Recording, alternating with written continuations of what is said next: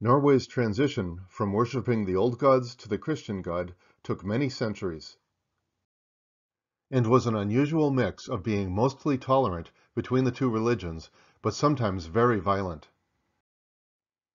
The twilight of the Norse gods was indeed coming, but not because of the actions of giants and trolls at Ragnarok, as in Nordic myth. The basic instrument of conversion was the rite of baptism, administered by churchmen as a means to nominally bring in an individual or group into the Christian fold. In 826, the King of Denmark, Harald Klak, was baptized. The baptism took place in the abbey at Mainz, in the presence of the Carolingian emperor, Louis the Pious, and his entire family and household. The best-known documentary record of a conversion is that of Guthrum, the Viking leader who was defeated in battle by King Alfred in 878. The terms of the truce included Guthrum's conversion to Christianity.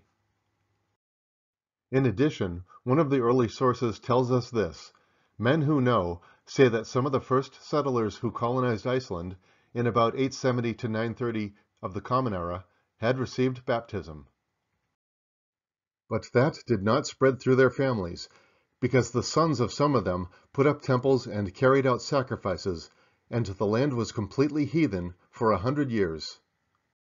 Hakon the Good, 935 to 961, was the first Norwegian king who attempted to introduce Christianity to the country.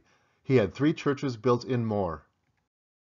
These, however, were soon burnt down, and the priests he had summoned from England were killed. The king himself was compelled to participate in pagan rites among the peasantry.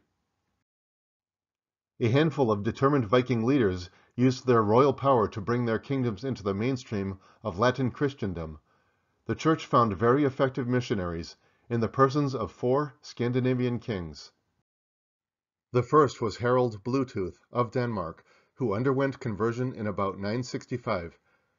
Harald could claim that he had made the Danes Christians, although how true that was in actual practice remained unclear. After Harald's death, Denmark saw a pagan revival in the late 10th century in opposition to the advance of Christianity. The Odin cult seems to have particularly prospered at this time, which also indicates that it never really went away. The second king was Olaf Tryggvason, the king of Norway from 995 to 1000, who established the first Christian church in Norway at Oslo, and who tasked Leif Erikson with converting the settlers in Greenland to Christianity. The third was Norway's Olaf Haraldsson, or Olaf II, who unfortunately pushed the Christianizing effort with such fanatical and brutal zeal, it alienated enough of his subjects to spur them to strike an alliance with the Danish king, Canute, with the purpose of driving Olaf out. Olaf died in the Battle of Stiklestad in 1030. According to the sagas, his battle cry on the field was "Christ's men." The Church pronounced his death in battle a martyrdom. This St. Olaf is still celebrated on a national holiday in Norway.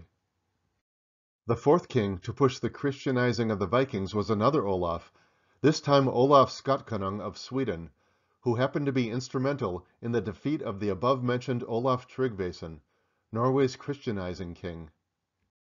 Olaf Skotkonung adhered to a policy of prudent tolerance regarding his pagan subjects. One contemporary chronicler wrote, "He might build a church and introduce Christianity, but he must not force people to abandon the old faith. Only those who wish to should be converted." Olaf's son and successor, Jacob, was forced to yield to popular pressure, jettisoned his biblical name, and chose a traditional one, Anund. A genuine change of faith on the part of the baptized was not compulsory. Even forced baptisms, such as those commended by 10th century kings in Norway, were considered valid by the Church.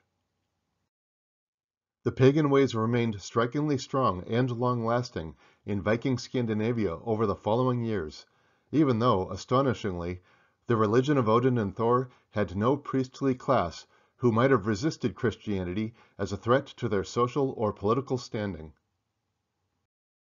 Odin in Valhalla must have had a good laugh at the discomfort of his Christian enemies. The twilight of the gods in the Viking lands was going to take longer than originally forecast. We see this pull between the two faiths in grave markers from Sweden to Iceland, where images from the Nordic pantheon are mixed in with Christian symbols. Other examples include the famous Stave churches.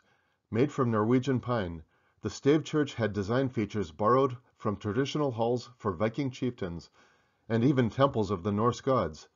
The craftsmanship of the Stave church also reflects the skills used in the making of Norsemen's longships. Also of interest are a number of so-called Thor's hammer crosses, rather ambiguous objects that seem to have been intentionally made to be taken either way. It may be that Vikings started wearing Thor's hammer in response to Christians wearing crosses. Some of the pendants seem to be transitional, and there must have been many people who were undecided as to what they believed. A 10th century Thor's hammer pendant, made of silver and found at Hedeby, has a simple punched decoration with a discrete cross in the center. And so the triumph of Christianity was, in the long run, inevitable. Christianity introduced the idea of charity and compassion as moral obligations, and good works as necessary for personal salvation. The Viking ideal of loyalty and service to the community took on a new dimension. And the message of hope, of rebirth on the heels of disaster, found new resonance in the story of Jesus Christ and his resurrection as redemption for the human race.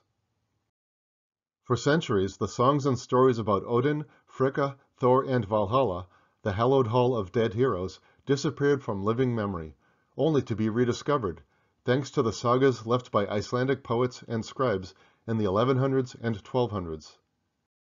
But far from suppressing or abolishing the Viking heart, the advent of Christianity progressively gave it a rich new dimension, instilling a greater regard for humanity. On the other hand, conversion never gave the emergent monarchs of Denmark, Norway, and Sweden the extra boost to their authority they had envisaged. Instead, they discovered what the kings of France, England, and Spain, and the Holy Roman Emperor as well, had already found. Embracing Christianity introduced a new alien power into their territories, the Roman Catholic Church. And so the road to Christianity in Norway was not a straight line, nor was it a smooth road, but in the long run the worship of the old gods faded away, and left the people with the faith and celebrations they know today. Thank you for watching. Please like this video, subscribe to this channel for new videos every week or two, and see the description below for a list of books and online references featured in this video.